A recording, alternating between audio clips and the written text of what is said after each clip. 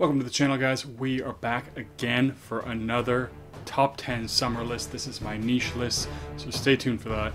If you like top 10 lists, fragrance reviews, cologne comparisons, and first impressions, hit that subscribe button for more great content.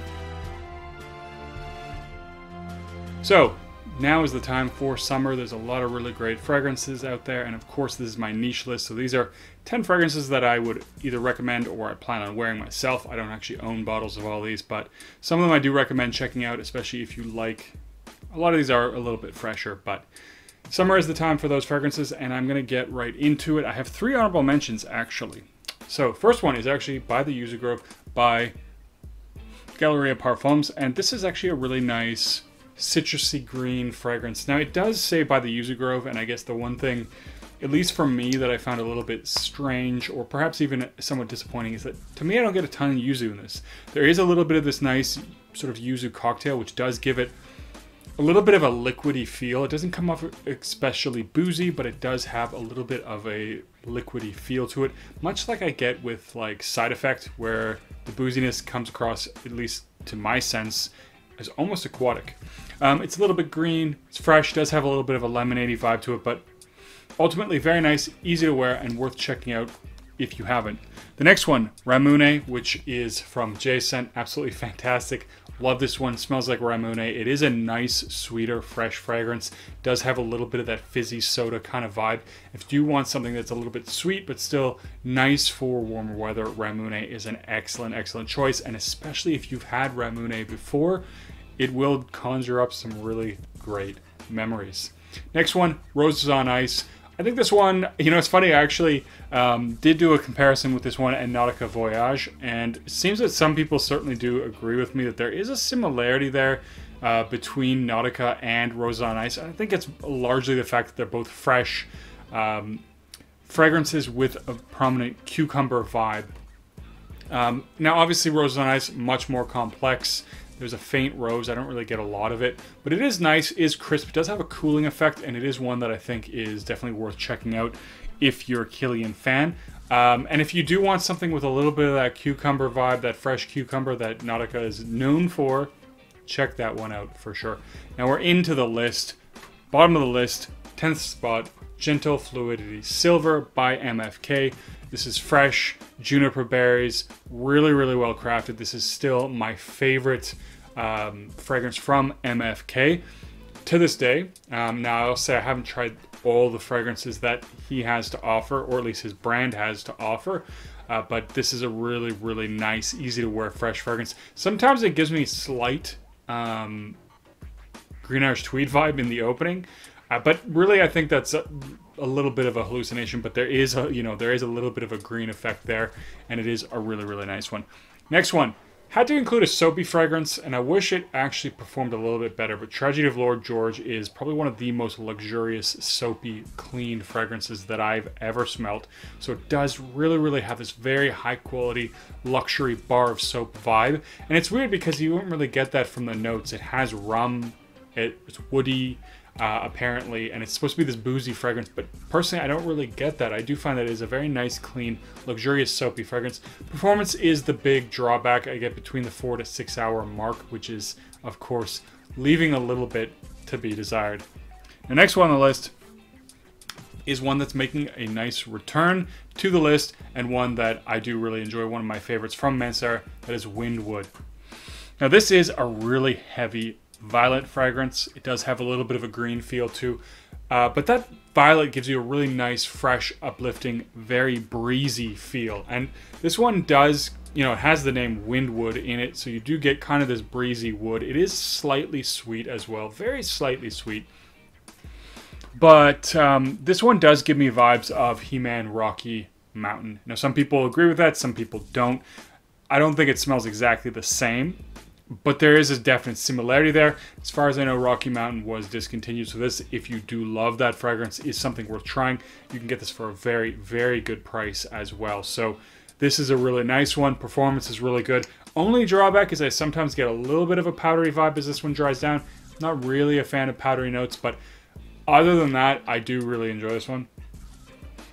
especially that opening is just such a beautiful, breezy, fresh vibe. Very, very good. And like I said, if you're looking for something green, fresh, you like that violet, breezy vibe, this one for sure. Now, the next one, Bohemian Lime. I'm pretty sure this is newer to the list. I did just try it recently.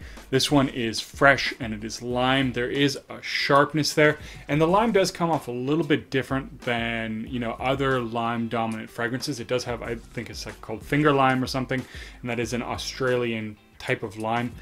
Really, really nice. It is pretty damn strong, and it's fairly linear. So that is the one thing to be aware of. You know, if you try it out and you find the lime to be a little overpowering, it's very, very linear in my opinion, and does pretty much stay that lime dominant note for most of the fragrance. But if you like lime, and if you like the way that one smells, I think it's fantastic, and the fact that it's a little bit linear will not be a problem at all for you. Next one. Another one that I absolutely love, Pomelo Paradise, Paradise, not sure how it would be pronounced here, but this is one that I also love. This is like really fresh grapefruit. There is a little bit of tartness, but there's also a little bit of sweetness there. And like a lot of Atelier Cologne fragrances, the performance is not that great, but when it comes to citrus, they are one of the best brands because they just have this beautiful, realistic, crisp citrus vibe in their fragrances when they do fragrances like this, and it is so, so good. If you love grapefruit, Pomelo is similar to grapefruit, does have this really nice grapefruit vibe. Just feels like you're cutting into a fresh grapefruit. It has a little bit of a liquidy feel in the opening as well, but really, really great fragrance. Love that one. Now the next one, I think I put it on the list a couple times, but I do love this one, Aquatica by Genre Parfums. You could substitute this out. This is a clone of Arolfa. Now, I find Arolfa performs very poorly. If you could find it at a decent price, it might be worth it. But, you know, at retail price with the performance, it's kind of terrible. But it is one of the best marine fragrances of all time, in my personal opinion. I like Aquatica personally because I do feel like it does a really good job of being a good clone. Definitely got me a few compliments, one of my most complimented freshies, and the price is right, of course. So good price point, and it is it does perform a lot better. And like I said, this is probably 90-95% in that range. I do get a little bit of that salty feel with it. I do get that nice, really fresh marine vibe that just is beautiful. There's a slight sweetness there, but this one is so, so, so good. And like I said, I prefer this one to Arolfa. Now, we are in the top 4, and I'm going to be putting down Herba Pura. Now, like I've said in a couple of videos, I personally have not worn this one in the summer. A lot of people swear by it, and I do really like this fragrance, which is basically the main reason I'm going to be putting it on this list. I think it's a fantastic fragrance, and I'm going to trust that a lot of people wear this in the summer because it is actually really nice in the summer. This is like a fruit bowl, sweet, very potent. It does have this nice candied, fruity vibe. Sometimes reminds me a little bit of Skittles. Really, really nice. Dries down into this sort of semi-sweet, musky kind of a vibe that does leave sort of the remnants of this sort of fruitiness with that really nice, musky vibe. And it's just really, really good. Outstanding performance. Beautiful bottle.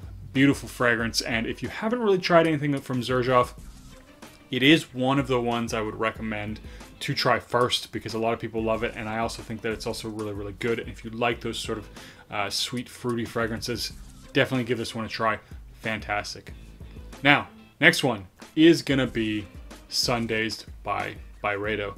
This is a really, really nice fragrance. I was very surprised this one didn't really feel very orangey for me, but it did have a really nice complexity to it. It didn't come across as, you know, your typical citrus fragrance. Does have a lot of sort of depth underneath the actual nice fresh opening that it has. Has a little bit of I think it's like a sweet kind of cotton candy kind of feel, but it does have a little bit more depth and resinous kind of dry down, and the fact that it transitions so nicely from the opening into the dry down is really, really nice. Love that one a lot. I think it's worth trying out. Byredo, not a huge fan of the brand, I'm just going to be honest with you, but that one I did actually find myself enjoying, and I would like to try out a little bit more of the brand. Into the top two. One of them is definitely a newer fragrance, and it is Decas by Xerjoff. Usually I try not to have two fragrances from the same house on the list, but this time I guess it couldn't be avoided. I did really like Decas, and I've always liked the idea of a fresher tobacco fragrance. And so this basically, it is actually it is similar. It's in a similar vein as something like Naxos, but it does smell quite different. So it's a nice, lighter, fresher fragrance. It is definitely a fresher take on the same kind of sweet tobacco fragrance that Naxos is. So it's not quite as thick, but it does still perform very well. Although it is light, it is something that does project. It does linger in the air, but it never becomes too overwhelming, too thick. And this is one of the reasons why I think it would be nice in the summer, especially if it's a bit of a slightly cooler evening. It'd be fantastic. It does have a little bit of that sweet, seductive vibe. Tobacco is quite prominent, so unlike Naxos, where I find it's a lot more of a sweet, honey-dominant fragrance, the tobacco in Decas is actually quite forward, and it is a fairly tobacco-forward fragrance. So very interesting, and if you haven't tried anything, haven't tried Decas, I would definitely recommend it if you like tobacco and if you want something that's a little bit fresher. For spring, summer, that would be a great choice in my opinion. Now the top of the list is probably no surprise to a lot of people who have watched my channel, and that is Sedley by Parfums de Marly. This is my favorite freshie from the house, and one of my favorite freshies. This thing, the 2020 version, for me is absolute beast mode. It projects and performs so well. So whatever it is that they actually did to change this fragrance, to fix the performance, they succeeded it for me. I found the 2019 batch, I did like the fragrance, I liked the smell, but it was basically a skin scent the second you sprayed it on. And, you know, that's a bit of a problem. I mean, not every fragrance needs to be beast mode, but if something is a skin scent right away, especially at the price point for most Parfums de Marly, it feels a little bit much to me. I want at least some projection. This one, totally the opposite. In some cases, I might say this one's a little bit too beast. Very, very fresh, nice, great fizzy opening. I love that fizzy opening. And it does have a little bit of woodiness that becomes a lot more prominent as this one dries down. Now it has these sort of fresher elements that definitely sit with the fragrance. But when this one does hit the dry down, the deeper in the dry down, it's completely a woody fragrance for me. So woody fresh, and if you like those fizzy, fresh, crisp fragrances, that's this one. And the mint in this one, to me, it provides more of a nice crispness than anything else.